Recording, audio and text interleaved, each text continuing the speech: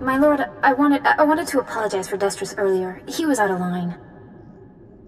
No need to apologize, and no need to call me Lord. I confess, I was worried when Destris said we were getting the help of the Sith.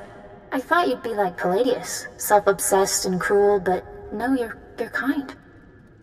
I can be quite tender when I want to be. For some reason, I believe it. Anyway, if we want to make a stab at taking over Palladius' cult, we need a real headquarters. Somewhere you can speak, hold meetings. I hope you don't mind, but I took the liberty of finding a place. You've done well. Now tell me about this place. The place is called the Strel House, for a charity worker named Dakin Strel. The people look to him as a leader. He's been dead nearly a decade, but his name still means something. And I thought it couldn't hurt to have his name associated with yours. A well-known location can't hurt either. I'd considered that as well. It's both well-known and accessible.